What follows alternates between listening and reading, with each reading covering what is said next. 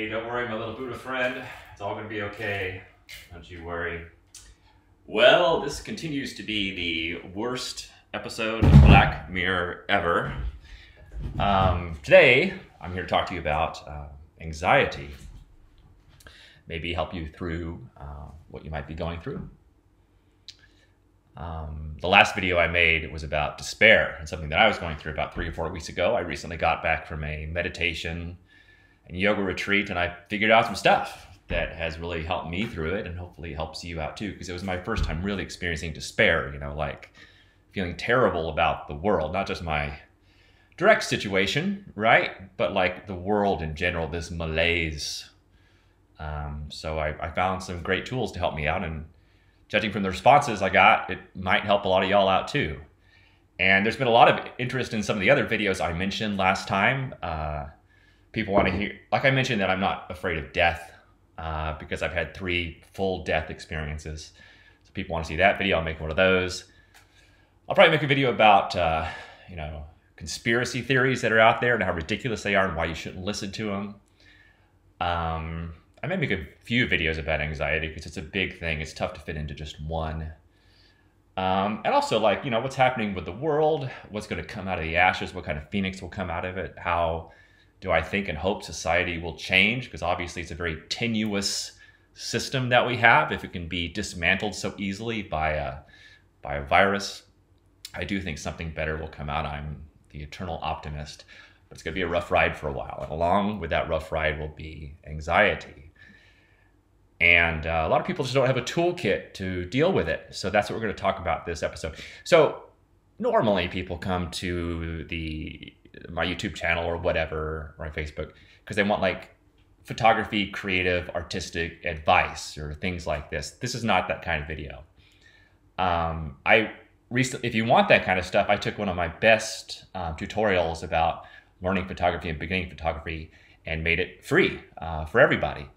It's one of the things that's included with the Passport membership, but I made it free for everybody, and people seem to love it. So far, Stu tells me it has over $50,000 worth of downloads, which is awesome. I'm so generous, I know. No, it's honestly my pleasure to give it to you. You guys have changed my life, and this is just something that's great for you.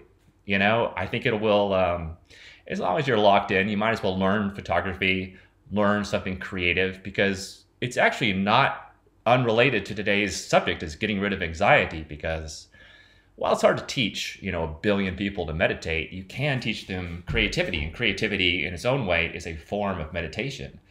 And you can get to know yourself.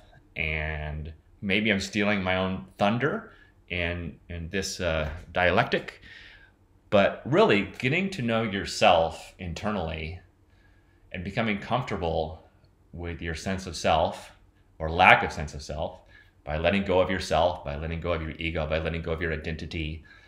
All of this stuff is achievable through the creative arts. And as you do that, anxiety just dissipates like fog in the morning. Okay. All right, let's get into it here. Let's talk more about anxiety and how to get rid of anxiety. By the way, I have a very extemporaneous way of speech. I'm very open-hearted and just let it flow. I hope it's not overly bombastic or too solipsistic, or I bloviate on too long, but I do eventually get to the point. And I hope that these little mini things I say along the way, these little connectoids between bigger ideas, I hope they help to connect things in your mind. So rather than, let's reframe it, okay? Instead of saying how to get rid of something negative, like how to get rid of anxiety, let's frame it in a more positive light. Rather than trying to get rid of something negative, let's talk about how to embrace something positive. Let's talk about how you can be more open-hearted and loving, okay? Because humans are much more likely to want and embrace something that they want in their lives. It's harder to get rid of stuff that you don't like, but seems to just kind of stick around, like a mother-in-law you can't get rid of. Don't get me wrong, my mother-in-law is great. Bessie's fantastic. I couldn't ask for a better mother-in-law.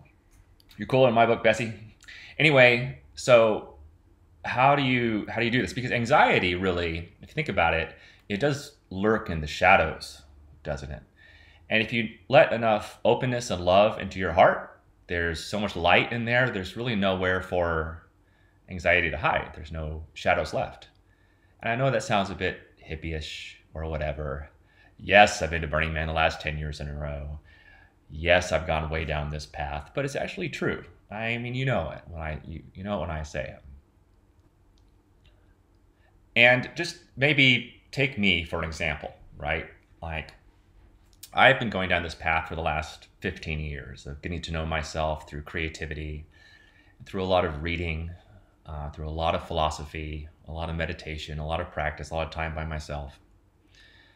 And now I'm, totes at peace with myself. I go through the whole day. I go through the whole week. Nothing bothers me. I never get bothered by anything, which is great. Because I look around and I see people that are just bothered by just a few things or a lot, just constantly complaining about everything. And that must be a horrible way to be. And in fact, if you're hearing what they're complaining about out loud, you can only imagine the maelstrom that's inside. You're just seeing the tip of the iceberg. That's no way to live, to go through life just being bothered and annoyed by everything. And it's a very nice place to be. What goes along with that, of course, is like not desiring anything. I don't desire anything. I don't desire stuff. I'm happy with myself. I'm so grateful for everything in my life. I'm very loving. I'm just full of gratitude for all the good stuff that happens in my life. All of you that are in my life, I'm full of gratitude because, as you reach this state of egolessness or no self, it doesn't mean that you're an automaton, you're a robot, but actually you have so much energy to embrace the real things in life. And I didn't go down this path because I was trying to get rid of anxiety. I didn't. Although if that is a reason for you, like I want to get rid of this anxiety, I'm tired of being stuck in my own head. These crazy monkeys are driving me nuts. How do I get rid of them? Well, a path is self-discovery, right? It's a long path. You're not going to figure it out by the end of this video, but this is a great time to begin this path, okay? So Trey, all right, great. How do you find this openness and love in your world? Okay, I have one word for you. Scientology. I'm just kidding. Do not become a Scientologist. That's just a joke. Probably not a good joke if you're a Scientologist. By the way, I do know some Scientologists, and they're super nice people. But I'll tell you what, that is a fucked up system.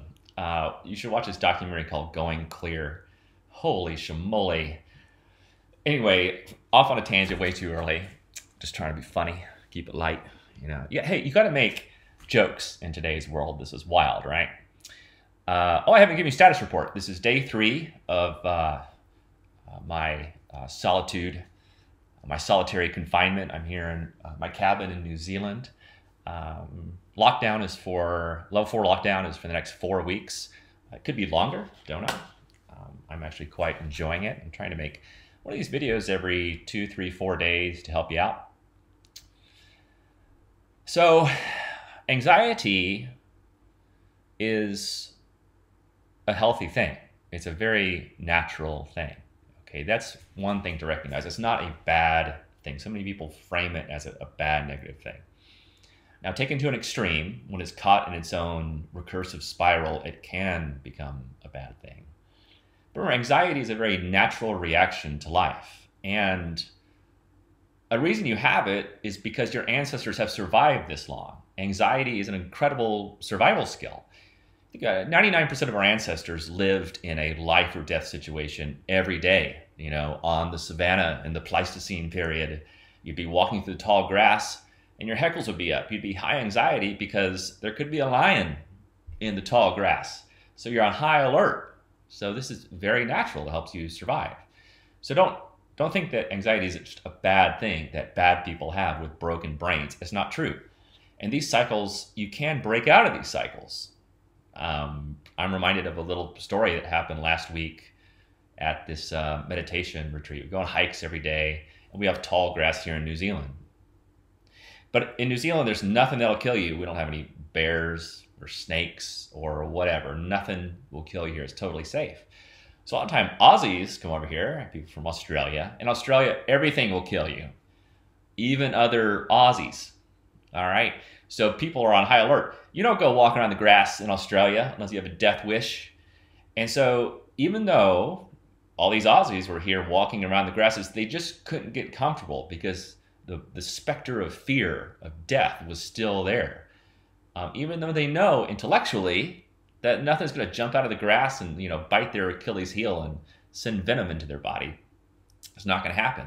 But that programming is really difficult to get rid of, especially if it's been instilled from a young age, right? If whatever your situation is as you grew up filled you with fear, fear of not being a good person, fear of failure in school, fear of being fired at work, all these kind of fears, which only get reinforced when these things actually happen.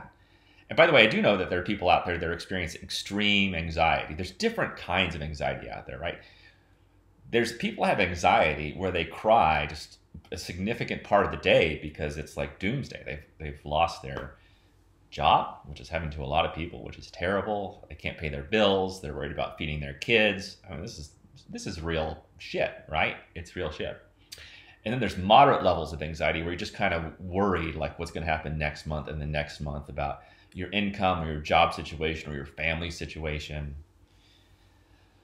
It's good to think about these things as challenges, all right? Now, I'm going to take a break and I'm going to show you this clip from this video, which is incredibly disturbing. I shouldn't be showing it to you, but this is what happens when anxiety goes awry, all right? Well, I'll tell you something else about this video. This is from one of my favorite movies called Samsara, and the prequel to it is called Baraka. Maybe some of you heard of it. I'll link to it down below. And actually, Baraka is what got me into the arts, right? When I was young, I snuck out of school and I went to go see this movie that I heard of called Baraka. And it changed my life. Just sitting in this theater, I was the only one there. It's an empty theater because it was sort of this art house movie. And I was completely transfixed. And even though I didn't become an artist then, I waited until I was in my mid-30s. Every scene from that stuck with me. And it was always churning away in the back of my mind. And then when the sequel came out to it, Samsara, which I'm about to show you a clip from now, these scenes, they really stick with you. All right, so here is a more extreme view of anxiety.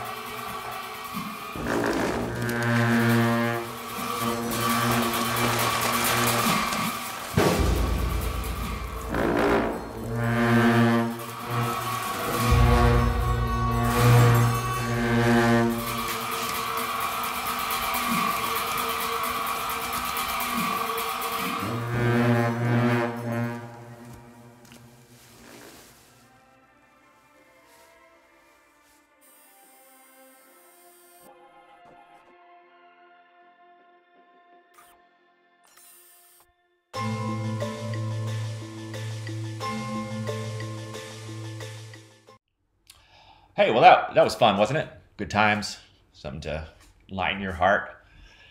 Hopefully your anxiety's not gotten that bad, okay? If it's close to that bad, like I said in the last video, contact a psychotherapist. I'm not a psychotherapist. I'm just your creative buddy, just trying to give you some stepping stones here along the way, all right? But you do know, right, this is what can happen with anxiety if you get caught in your own loop too much, right? Here's a few practical ideas to help you deal with your own anxiety. Every anxiety is different. Oftentimes it is financial in nature or familial, friend in nature. Either there's stresses from relationships or sickness. These are real anxieties. And you can't just say, oh, Trey, great, having an open heart and being loving, that helps me a lot. How am I going to pay the bills? What am I going to do about my sick relative? One thing that helps is to kind of reframe the idea of a problem as like a challenge or an opportunity. And although this might be a little bit of a stretch, but you can welcome challenges and opportunities into your life because it'll make you so much stronger for the next time around. People that don't deal with challenges and opportunities, they become quite weak, and then they are completely useless in the face of upcoming challenges and opportunities. Yeah. So this reframing is good. For example, don't say like, I have a drinking problem. Say, I have a drinking opportunity. Okay, just making a joke there, but you see what I mean. Now, one step that's great about this open-heartedness is that just acceptance of what is. Okay, so many people fight against what is actually happening right now because they don't want it to happen and they reject it.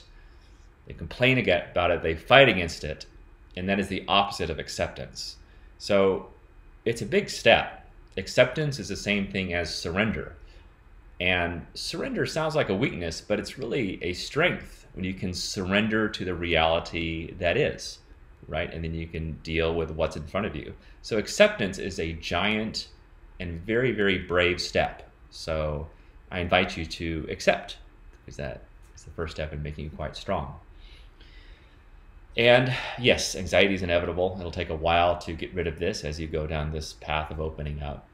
And in the meantime, if you just can't get out of your own head, help other people, okay? Just go out there and help other people in your life. That will help you get out of your head and make you more empathetic. And it'll just make you feel not just better about yourself, like I'm so great at helping people, but it'll just make you feel better about the state of everything, right? And you'll notice that as you go out and you're giving of yourself and you're giving of your time and your knowledge and whatever it is, right? You'll find people will be like, giving to you as well. So that's a good step. And here's a small little mental trick you can do every morning. All right, this helps tremendously. My friend Miranda Guthrie told me this. She's a cancer survivor, super positive, loving person. And it's a little gratitude thing. It's a tiny little trick you can play on your brain that actually works. When you wake up in the morning, you're kind of not totally with it, right? You're in this hinterland. You're in this veil between the fantasy world and the real world. It's often a great time to have good ideas. And the over-anxious, overthinking mind will immediately start thinking about problems you have to deal with for the day, or issues, or emails you have to answer, or bills you have to, whatever. In this little soft area, right? In this weird miasma, very simple, do this very simple trick. Just think of 5 things that you're grateful for, okay? And they could be the same 5 things as the previous day. They're like, oh, I've got a warm bed. I've got friends that love me. Tonight I'm going to watch some Netflix. I'm going to have a good meal today.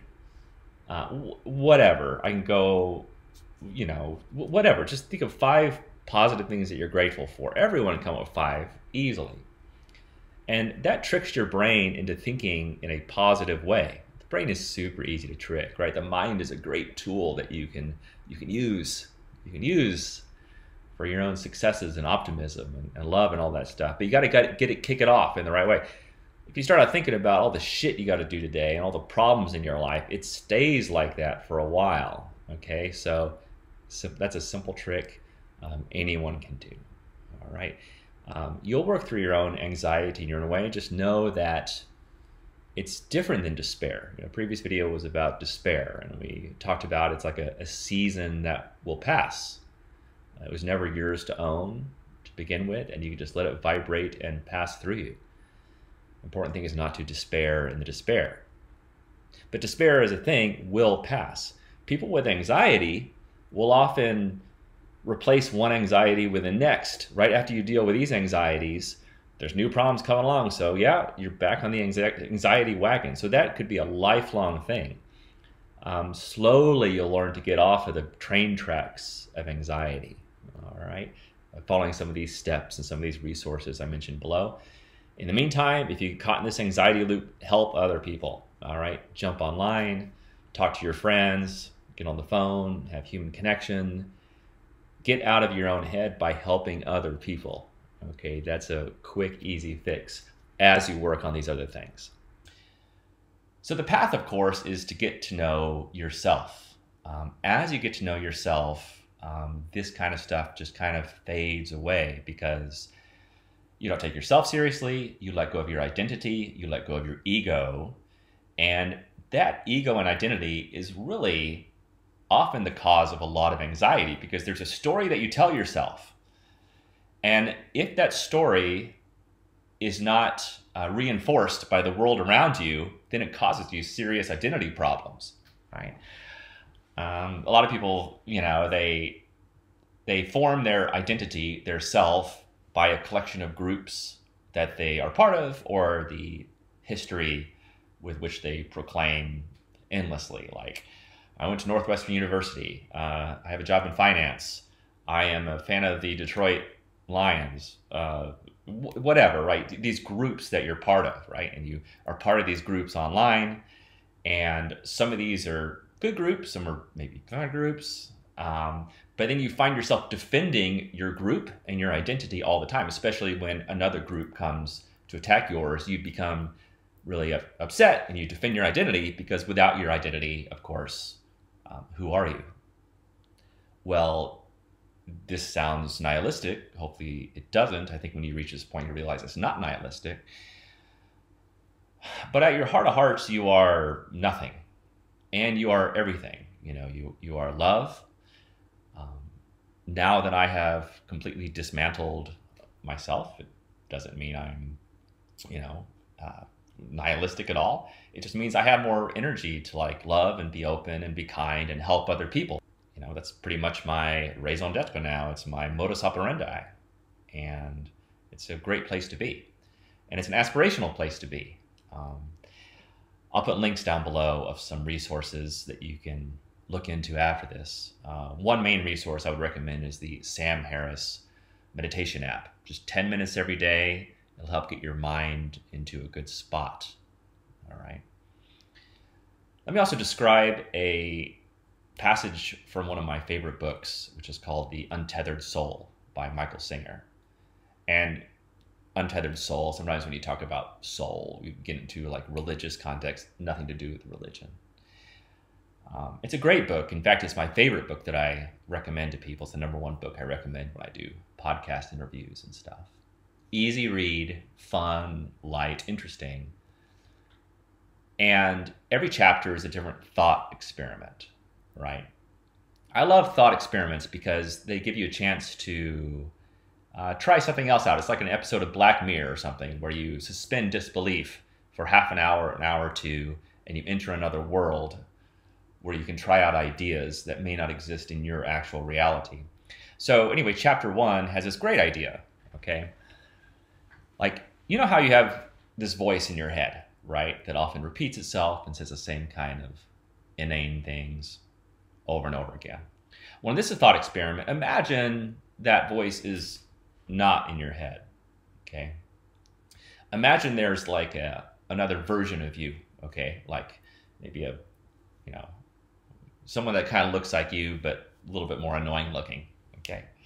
And instead of these thoughts coming out of your head, they're coming out of this person that's just sitting beside you, and they kind of follow you around all day.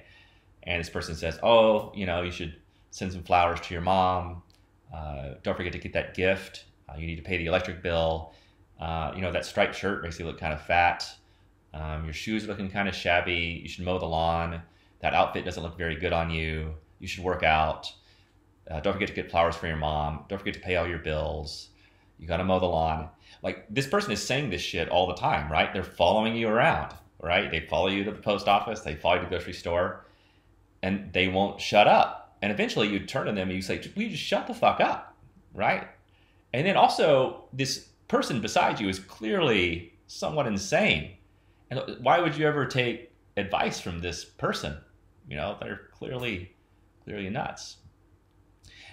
And so then I think when you think about it like that, you think, okay, well, how can I shut this person up? Because they're annoying as shit, right? And they can send you into these anxiety spirals. You know, like these Aussies that come here, this person beside them is always saying, watch out, there's a snake in the grass. There's probably a snake in the grass. You know there's going to be a snake in the grass. Like, shut up. There's no snake in the grass. Nothing to be worried about. And as you go through some of these exercises, you begin to realize that you're not the thoughts in your head. You're the loving silence that gets to watch the thoughts go by. And you don't have to judge them. Okay? There's a couple physical things I can recommend to get rid of stress too and anxiety. These are pretty simple. One is related to that. And one is, if you can, I know not everyone can, but if you can, get out and walk in nature every day, all right? It's almost impossible to have anxiety while walking through nature. In fact, I'm gonna make a few videos here. I'm lucky enough to live in New Zealand, so I get to walk in beautiful places. I have this cool 360 camera here. It shoots in like 5K or something. And so I'm gonna take it on some walks with me, just so you can see how beautiful nature is. And you can kind of experience it with me. I may not talk much during, but you can just look at it, and you can spin the camera around and, you know, kind of experience nature. If you're shut inside, go full screen, put on some earphones, and just listen. Because as you walk through nature, it's actually a very natural thing to do. Humans, we're not supposed to. Where's my phone? I'm not sure. But humans aren't supposed to be staring at a phone all day or at a screen. That's not natural. And this causes a lot of anxiety because it's not a natural way for humans to live. If you're outside, doing work outside, carrying logs around, building a little stone hut or whatever, this is how humans are meant to be. It connects you with the earth. Do some gardening, anything you can do. And related to that thought about you're not the thoughts in your head, as you go through, you can just notice trees that go by you and stuff, right? Think of them like thoughts. You never see a tree go by and think like, that's a shitty looking tree, you know? I heard a Zen monk say this, like you might be going through a forest, you know, and you see a tree and it's kind of tiny, it's kind of bent over, you know? It's not that majestic, but it's kind of bent over. You don't think it's an ugly tree. You look at it like, oh, you know, that tree didn't quite get enough light. You know, it's down here, it's doing its best, it's surviving. But you do it in sort of a non-judgy way. And you could do that with your thoughts. Let that be an analog about how to deal with your thoughts. The other physical thing that you can do that helps is, oh God, this is so obvious, I shouldn't even have to say it, but it is worth saying, is to eat healthy, all right? There is a lot of science that shows there's a gut-mind connection. Okay, your whole body is this one unit. All right. I think a lot of people think that your body is just this, you know, this vessel to carry your brain around. It's not. It's all totally connected. And by eating healthy food, you can get this great gut-mind balance. And just by eating healthy, it levels out your stress level a ton. Okay, a lot of veggies. You know that here's another big secret. People don't talk about this, and this again is going to sound hippie-ish, but it's totally true. Some of you in your heart of hearts know this. Do you know what the secret ingredient to food is? It's love. All right. If love goes into the growing of it and the preparation of it and the delivery of it, like there's something in there that you can really feel vibrationally. You can't really measure it scientifically, but you do feel it. I mean, think about like a home-cooked meal by, you know, a loving family compared to like hitting KFC at 11 p.m., right? Yeah, sure, you get a little dopamine rush from the KFC in the first 20 minutes, but then you feel like shit. You go like, oh, geez, this isn't good. Just kind of hangs around like a big cement tire. You know what I mean? So do yourself a favor, right? You have one body. You might as well treat it well. And this is a great time during this little lockdown season to get to know your body well. Well, that's another video I'm going to do, is talk about what my daily routine here is to stay healthy. And just what do I do? What do I get up to all day long? Because I'm here by myself. Okay, so those are 2 physical things you can do: walk, eat good, and the last thing is to get good sleep. Okay, a solid 8 hours is super important. Another great book I'll recommend is Why We Sleep by Matthew Walker, a great audiobook. Hey, if you're able to get out and walk, listen to podcasts while you're out there. Listen to audiobooks. Why We Sleep by Matthew Walker is another good one, because you know that if you don't get a good night's sleep, that all your juices don't really rebalance in the right way. And the next day you just feel a little scattered, and that will not help with anxiety either. So those are physical things you can do. Mentally, work on the Sam Harris app. Work on not taking yourself too seriously. Little things you can do, little things you can notice along the way, or notice what bothers you as the day goes on and what annoys you. It's not saying that it will immediately get rid of the bother and get rid of the annoyance, but it's good to at least notice it. See, like, why does that bother me? It's obviously getting stuck on some egoic construct, some story that you're telling yourself, right? A lot of people have not done any, and that's okay, it's understandable. A lot of people have not done any deep dive to get to know themselves or to dismantle their identity or build themselves up from a foundation. They adopt an identity, or they adopt a set of rules from a group, right? Either a group that they had grown up in, or a group that they joined as a young or older adult. You say like, oh, those rules seem good enough, I'm going to do that. And then they role play an identity. They role play what they think that is supposed to be. And so they kind of assume an identity like you're role playing. And then, but it's really just kind of a made up thing in a way. It's someone else's fiction that you have hoisted upon yourself. And that's fine. A lot of people do that, but it's a good thing to question. Like, why does this bother me? Does this bother me because it's something that I've done a deep dive on? Or is it like a rule that I've adopted that I haven't really done a deep dive on to see if it makes sense for me and my life? Okay, just notice what bothers you.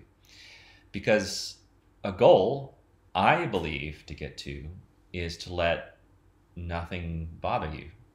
Because it frees up so much energy to create and love and be kind and help other people. All that time you spend being bothered and annoyed, and like the world is not going according to the story that you told yourself, it's just wasted energy. Honestly, it's wasted energy. And that's time where you're stuck in a rut, you're stuck in a loop, and you're not able to spend any energy in a productive way to help yourself, to help your friends, and to help the world. Honestly, the more work you do in knowing yourself, this is a goal to life, to know thyself.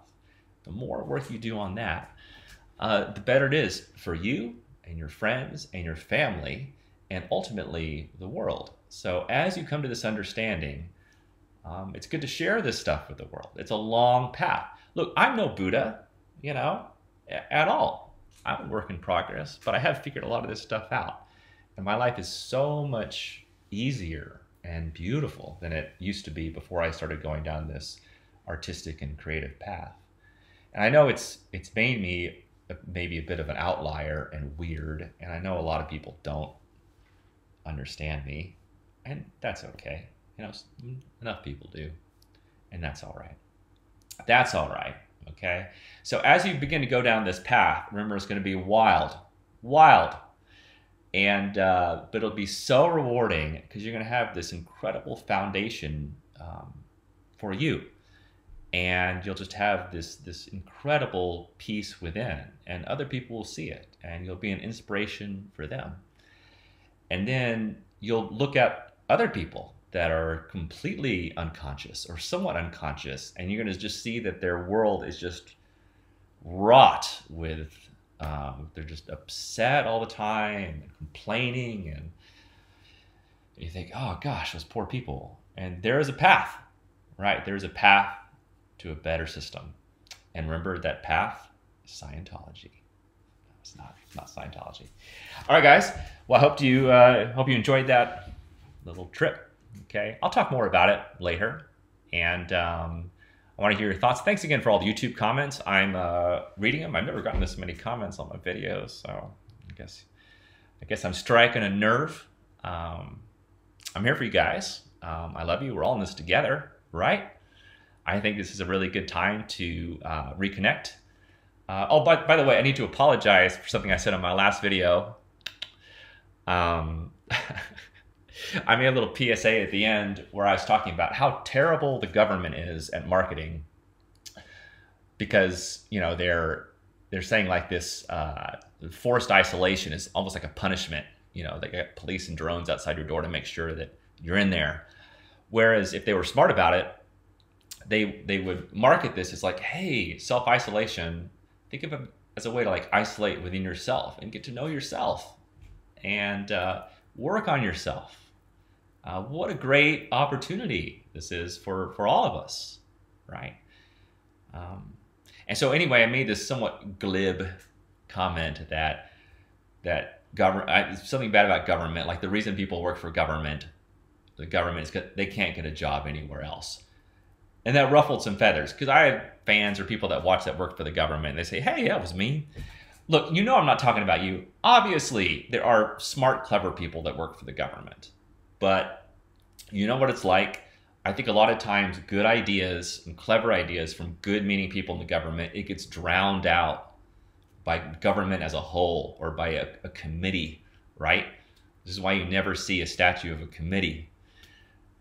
So anyway, please don't take offense. I know there's good people in the government. I hope there's more than I think there are, and I hope some of these good ideas come out. Hey, but in the meantime, it's up to the rest of us to band together. You can't depend on those guys, government, so much, right? Just depend on yourselves and your friends and your family and this greater network that we're all building together. I'll make a video about what I think is going to come out of all this, because I think it could be a great awakening and a great chance. I'm incredibly bullish and optimistic on what will come out of all this, but it's going to be a rough few weeks. So, all right, hang in there, team, and I'll see you soon. All right, bye. Love you guys.